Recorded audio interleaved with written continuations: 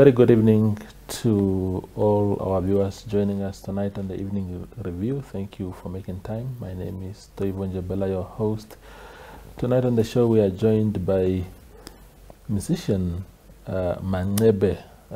His formal name, of course, is Pandu, but we didn't know that until today, and how we got to know really is that he graduated, and we thought it's a very important step in his life, in the life of a typical Namibian musician. So thank you, Manxebe, for making time. How is everything? Everything is okay. Yeah. How are you, Mr. Toivo? No, very good. Thank you. Thank you for making time, really.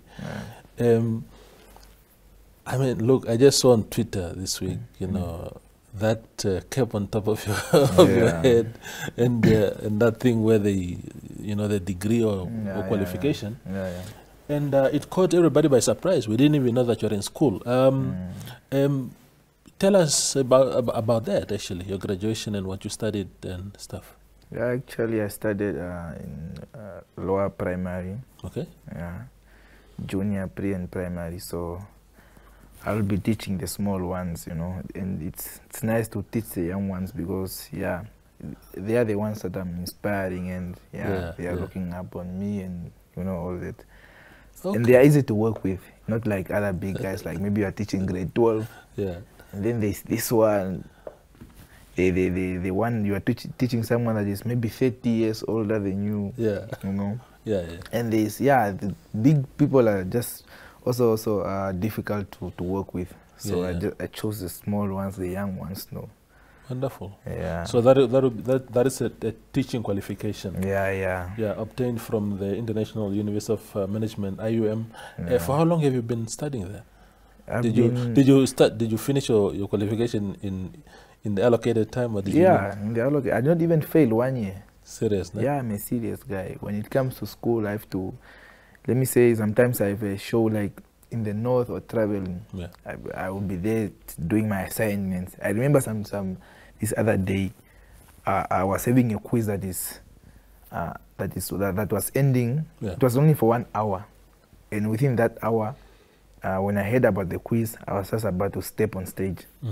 So I was like, let me just finish this quiz quickly, and then jump on stage. So yeah. Yeah, wonderful. Background-wise, where did you do your schooling prior to university? Actually, I schooled at many places. I started my kindergarten and until grade 4 in Korihas. I went to the village, deep in the village, I think from grade 5 to grade 7. At Hallelujah Primary School. And then I moved to Oshirungi, still in the village. Okay. And then Ngoi Combined School. From there, my secondary school, I went to Ochikoto Senior Secondary School in Tsumeb.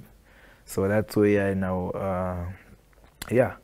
that's how until now I came to, actually after Ochikoto, because I was having, I think, I was having 24 points, I think.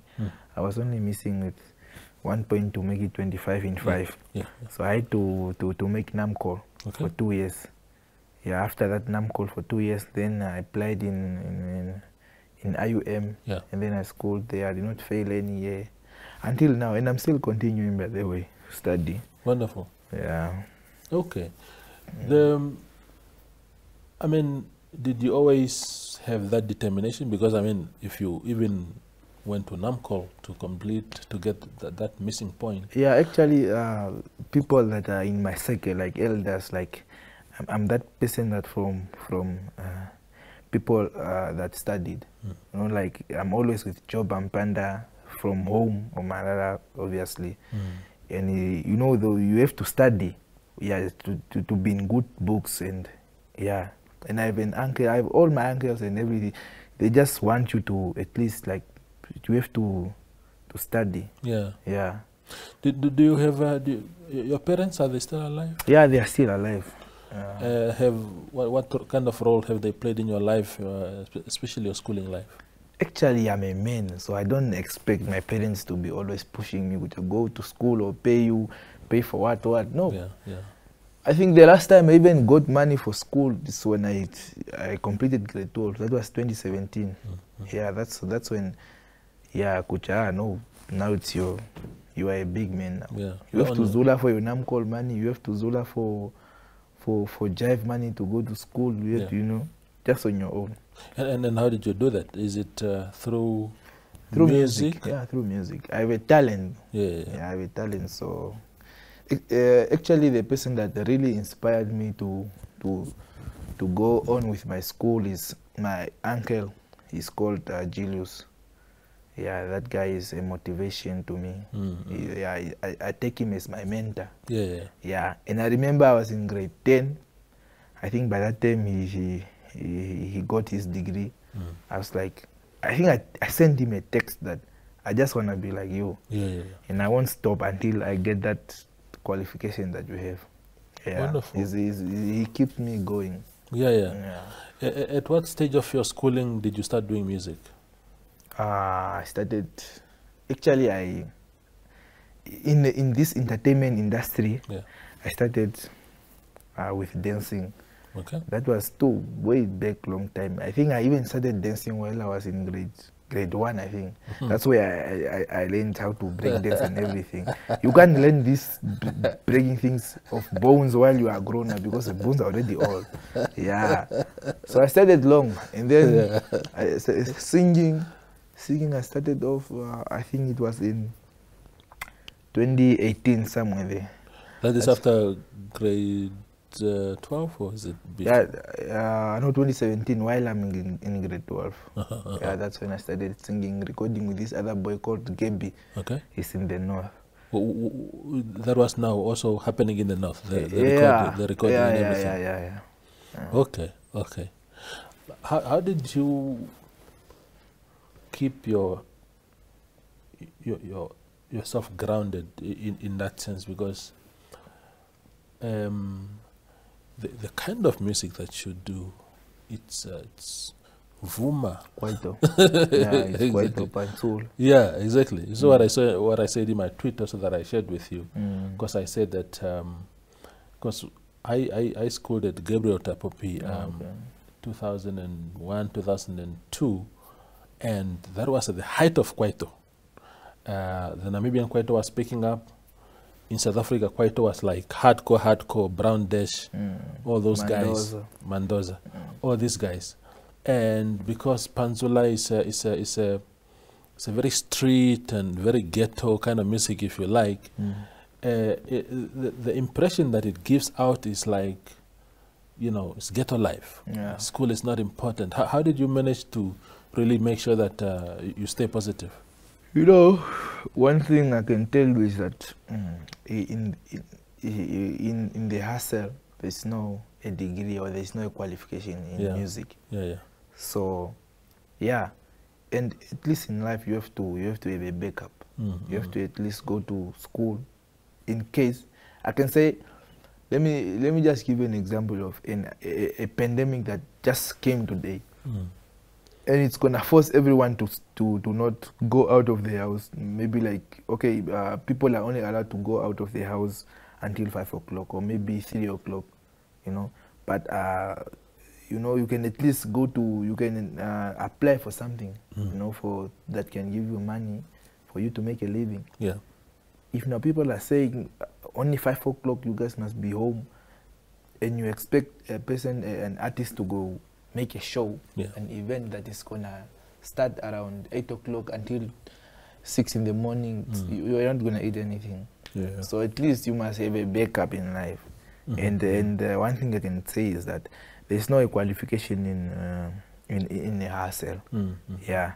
So you have to make different ways, you must look for opportunities. You know? Yeah. You must at least go to school. Doesn't mean when you are making music you must quit school.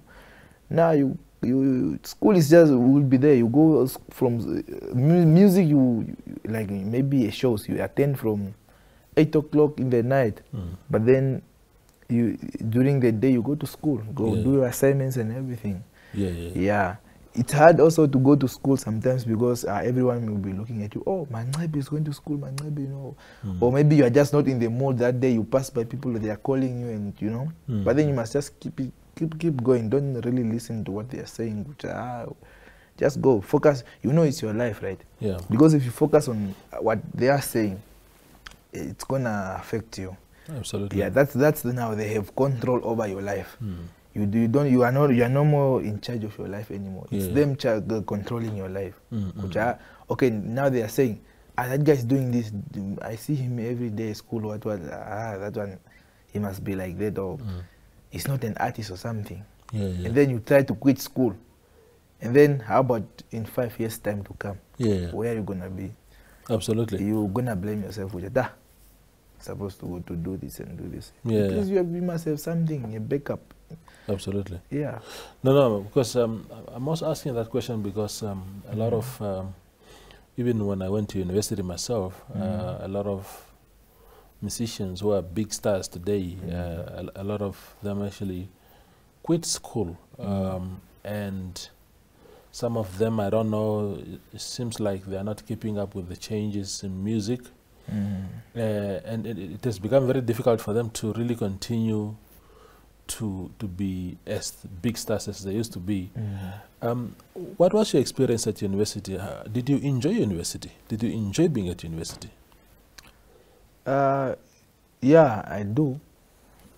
And I still do enjoy being there because you learn new things every day. Yeah.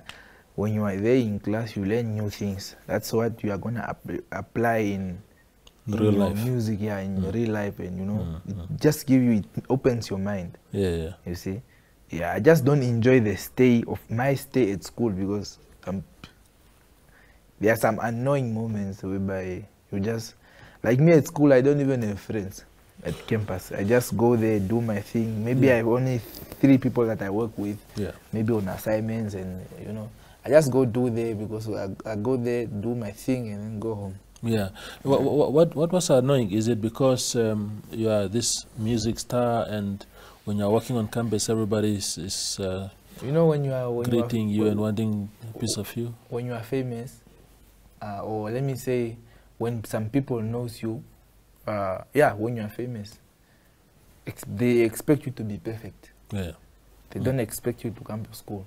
They don't expect you to come to school with a taxi.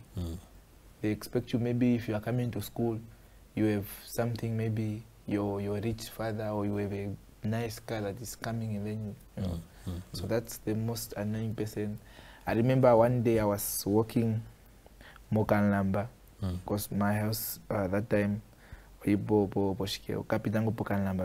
and Shop, and I was going to get something from Stop and Shop and then go to school. I met a girl. Oh, even Manxebe is walking. Like he's footing. I said, whoa, why is he not in the car? I was like, hello, sister. Why are you asking me that? No.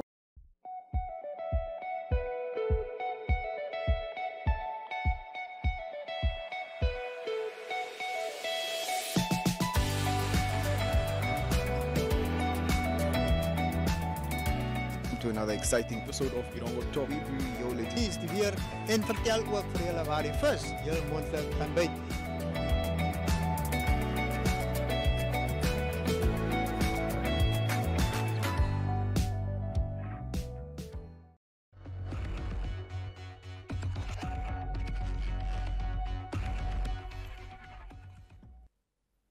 We continue the conversation with musician Manxebe.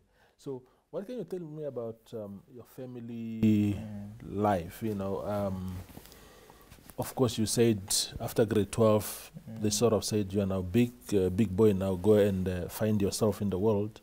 But prior to that, you know, what kind of bringing up did you have? No, there I just started, you know, making hits. I make hits. People, they like my music, they book me, I go perform, they pay me. That's how I keep on surviving. And by also releasing music videos and putting them on all social media platforms, it also pays. And also by releasing a CD, an album, and sell to people, That's how you get money. Yeah, to keep life going. But your upbringing as a child, what kind of environment was it? Did you have strict parents? Did you have liberal parents? Because what I'm asking is also because even in the Ovambo culture, if you start contemplating doing music and then your parents pick it up, sometimes they even say, no, you must focus on real things. Music is nothing. What was your parents' attitude? Actually, my dad didn't have a problem with it. But other people, here and there, they think maybe I even smoke, but then I don't do those things. So I don't think they really had problems with me, because I'm that one person that I don't know. Didn't some kukutunai. So you can even say, I know, stop doing that. I won't stop, because I know I love it. Why would I stop? I'm not doing it for you, because it's me that sees the vision of it. Absolutely. You know. Are you the eldest kid of your parents? Yeah, I'm the first born to my dad and last born to my mom. Okay.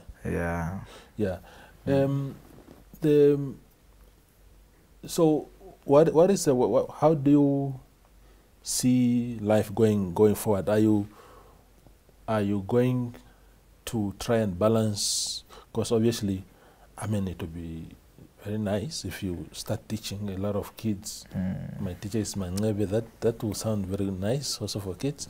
So will you teach and do music, or what is the vision here? Yeah, definitely. I will teach and do music at the same time. There's no problem, because I teach. You can only teach from 8 o'clock until 1 o'clock. And then music, you can do it even in weekends, you know, and everything.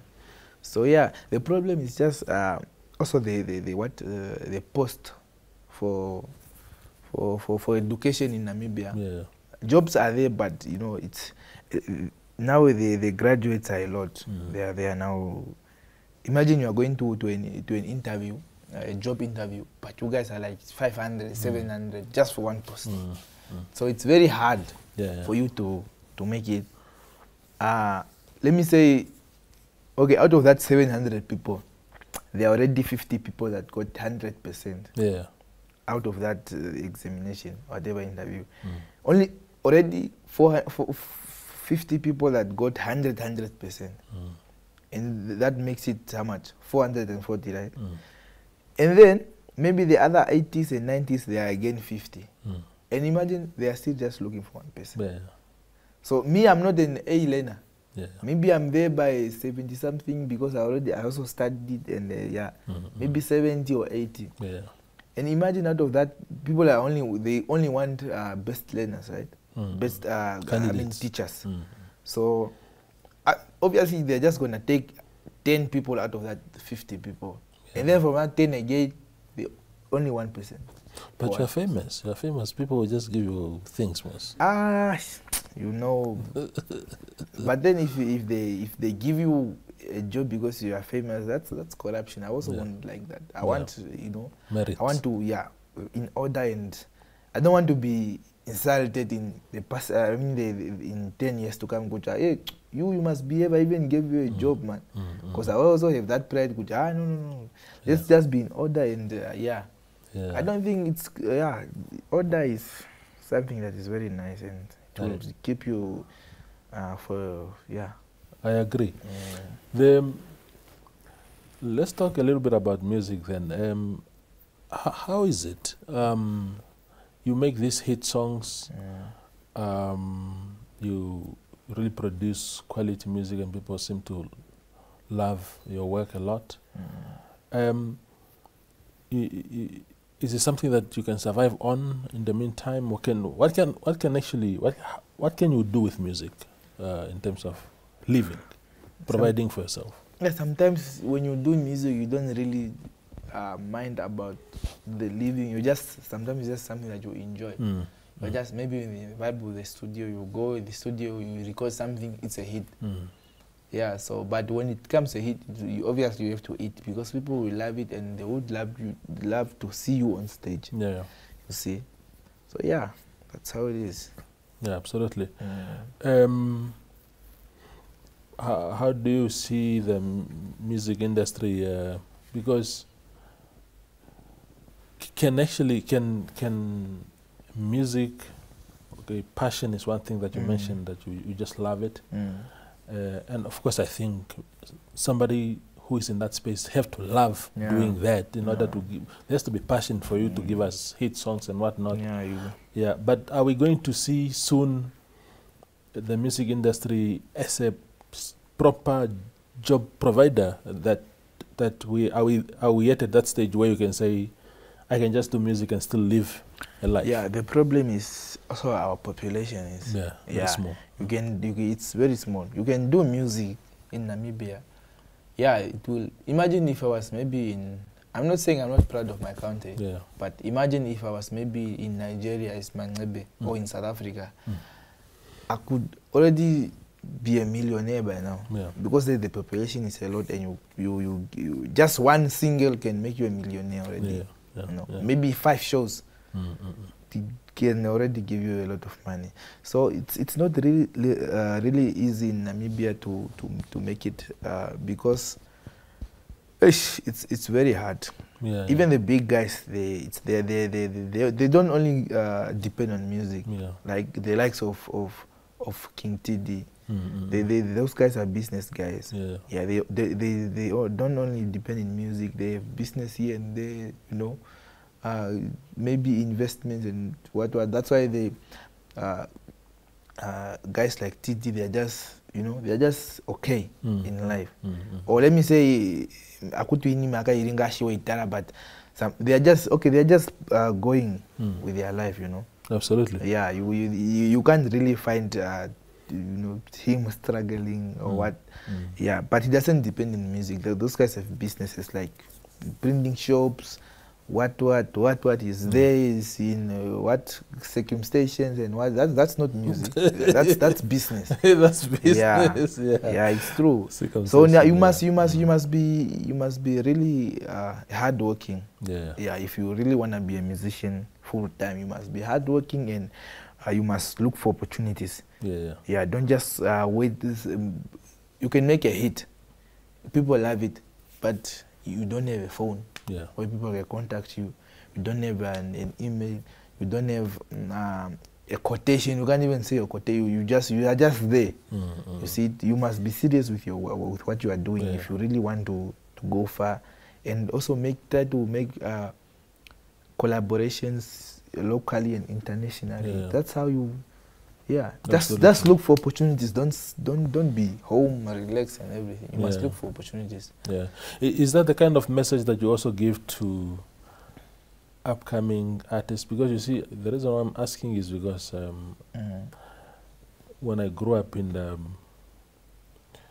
the ghettos, I suppose, we had every second kid that you bumped into wanted to do music, and they seem to have just they were just obsessed, and they have these wrong impressions. They think if they get into music and they drop out of school and what. I have people who have dropped out of university, some of them very close to me, to pursue music, and today they are really struggling. Is that the kind of message that you give them, to say, look, keep your options open and not only rely on one thing? Aye, my bro, don't if you are in school and you are smart, or you know that you can do it in school, don't leave school. Just keep doing what you love, and have also time for your school, you know, because times are changing. You know, this music thing might not be, or you might also not be that good enough for people to love you. Absolutely. Yeah. So it's not really easy. So, but then school, you can at least, if you go to school and graduate, or at least you have a certain certificate or diploma, degree, people can take you. I know, I think this guy can do as our secretary or something. But then if you don't have anything, who's gonna take you? Absolutely. You see? Sometimes you can do music, but then you won't reach to that level of being Manxebe or being King TD. You are just there doing music for more than 20 years. So it's nice to focus on your school. Absolutely. Amen. I appreciate your time, man. Yeah, thank you. Congratulations, really. We are happy for you. We are inspired, and we hope that what you have done really will inspire a lot of people. Thank you so much. Yeah, wonderful. That is Manxebe, the musician who just graduated. He is going to be a school teacher very, very soon, and we will invite him to the platform again to understand how the teaching is going. Thank you for watching.